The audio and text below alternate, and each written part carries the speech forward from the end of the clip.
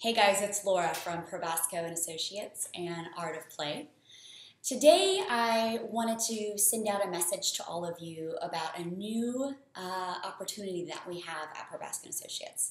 We are now offering courses and parenting classes all surrounding the idea of positive discipline.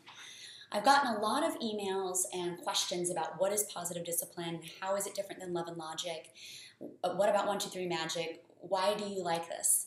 And the big thing for me is that positive discipline is based on Adlerian theory, which is my practice. That is how I do therapy.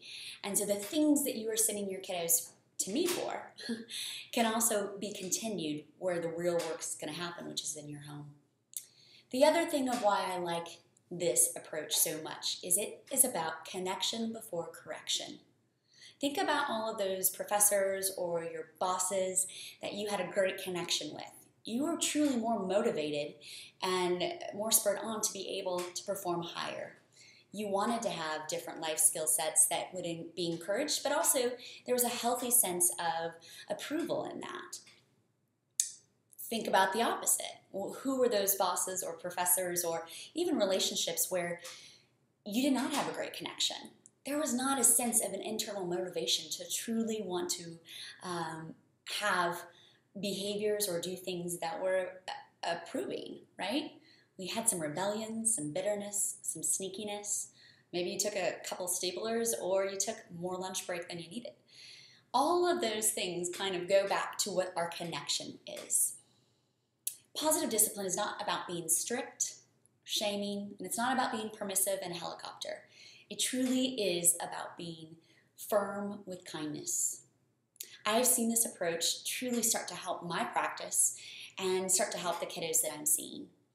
Most parents are taking their kids to me because they want them to be fixed. They want them to listen. They want them to stop playing with their electronics, stop messing with their siblings. But that's not what's going to keep it going, right? The idea is that our dynamics have to change, that we have to figure out what is triggering us, what's in us that is keeping this dynamic going. Positive discipline talks about that there are misguided or mistaken goals that the children are believing, and as adults, that are encouraging this cycle to continue. If we punish or if we shame, that behavior might stop for a while. But this is talking about long-term connection and long-term changing of our children into making decisions that are life skills. And unlike Love and Logic, which I do love and have great strategies, it's not just saying stop this behavior or different ways to approach that. It's giving kids life skills. It's giving them the toolbox so that they can pull those things out when you're not present. We need to be teaching our children how to self-regulate, how to self-soothe, and how not to be so impulsive.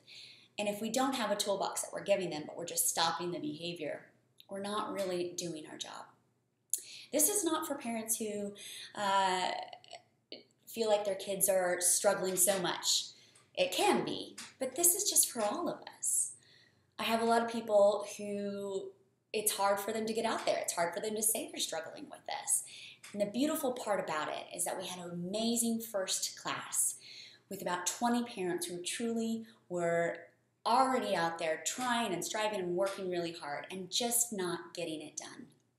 Not in the sense that their work wasn't successful, but it wasn't creating the goals that they wanted. They weren't feeling good about how they were parenting. In fact, they were feeling poorly about the way they were parenting. What we know about that is it continues the cycle.